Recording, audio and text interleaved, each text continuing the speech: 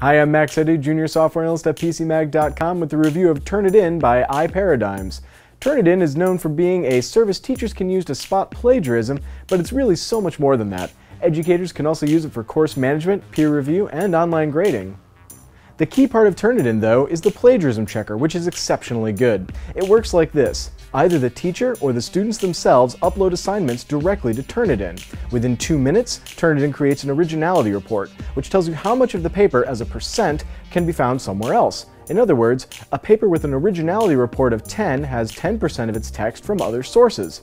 If that text is legitimately cited and referenced, great! But if not, or if there's too much citation, there's a problem. Turnitin isn't just good for spot checking against a Google search. It's looking at other student papers that have also been submitted to the system in the past. This means students who recycle their own papers or turn in another student's work from a past semester as their own won't slip by so easily.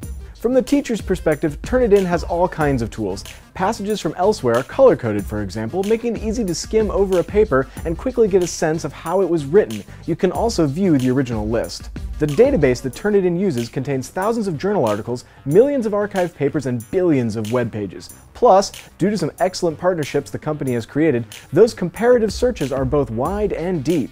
With an institutional license, Turnitin's prices start at $3 per student account.